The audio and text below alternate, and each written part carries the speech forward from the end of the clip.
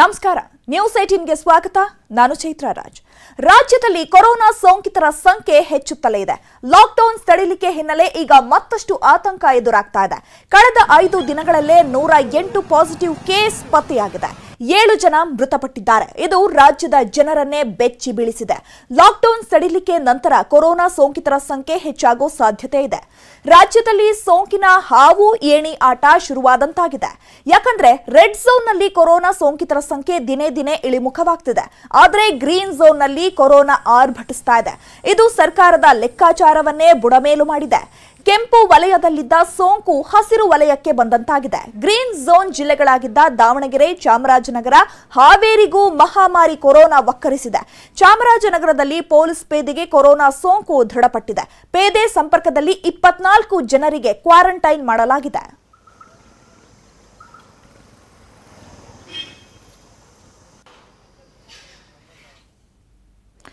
ಇಂದು ಬೆಳಗ್ಗೆ 11 ಗಂಟೆಗೆ ಸಿಎಂ ಯಡಿಯೂರಪ್ಪ ಸುದ್ದಿಗೋಷ್ಠಿ ನಡೆಸಲಿದ್ದು ಮಹತ್ವದ ಘೋಷಣೆ ಹೊರಡಿಸುವ ಸಾಧ್ಯತೆ ಇದೆ ಲಾಕ್ಡೌನ್ ಪರಿಣಾಮ ತೀವ್ರ ಸಂಕಷ್ಟದಲ್ಲಿರುವ ರೈತರು ಕಾರ್ಮಿಕರು ವ್ಯಾಪಾರಿಗಳು ನೇಕಾರರು ಸೇರಿದಂತೆ ಎಲ್ಲಾ ಸಮುದಾಯಗಳಿಗೂ ವಿಶೇಷ ಪ್ಯಾಕೇಜ್ ಪ್ರಕಟಿಸಲು ರಾಜ್ಯ ಸರ್ಕಾರ ಗಂಭೀರ ಚಿಂತನೆ ನಡೆಸಿದೆ ಆರ್ಥಿಕ ಇಲಾಖೆಯ ಅಧಿಕಾರಿಗಳ ಜೊತೆ ಚರ್ಚಿಸಲಾಗಿದೆ ಹಣಕಾಸಿನ ಇತಿಮಿತಿಯೊಳಗೆ ಸವಲತ್ತು ಒದಗಿಸಲಾಗುತ್ತದೆ ಎಂದು ನಿನ್ನೆಯ ಸುದ್ದಿಗೋಷ್ಠಿಯಲ್ಲೇ ಸಿಎಂ ಸುಳಿವು ಕೊಟ್ಟಿದ್ರು ನೇಕಾರರು ಮತ್ತು ಬಿಲ್ಡರ್ಗಳ ಜೊತೆ ಸಭೆ ಬಳಿಕ ವಲಸೆ ಕಾರ್ಮಿಕರಿಗೆ ಕೆಲಸ ಮಾಡುತ್ತಿರುವ ಸಂಸ್ಥೆಗಳಲ್ಲಿಯೇ ಕೆಲಸ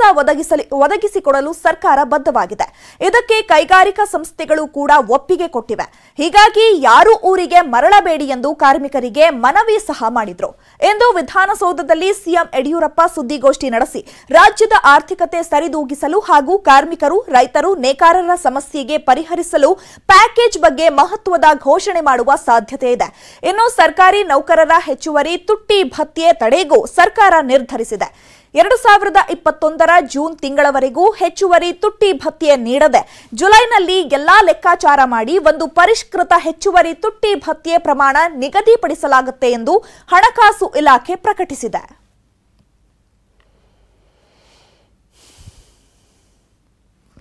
ಕೇಂದ್ರ ಸರ್ಕಾರ 3ನೇ ಹಂತದ ಲಾಕ್ಡೌನ್ ನಿಯಮಗಳನ್ನು ಸಡಿಲಿಕೆ ಮಾಡಿದ್ದೇ ತಡ ವಲಸೆ ಕಾರ್ಮಿಕರು ತಮ್ಮ ಊರುಗಳತ್ತ ತೆರಳುತ್ತಿದ್ದಾರೆ 4 ದಿನಗಳ ಬಳಿಕ ಮೆಜೆಸ್ಟಿಕ್ ಬಸ್ ನಿಲ್ದಾಣದಲ್ಲಿ ವಲಸೆ ಕಾರ್ಮಿಕರ ಸಂಖ್ಯೆ ಇಳಿಮುಖ ಕಂಡಿದೆ ಬಹುತೇಕ ಎಲ್ಲಾ ಕಾರ್ಮಿಕರನ್ನ ತಮ್ಮ ಊರುಗಳಿಗೆ ಕೆಎಸ್ಆರ್ಟಿಸಿ ಕಳುಹಿಸಿಕೊಟ್ಟಿದೆ 4 ದಿನದಿಂದ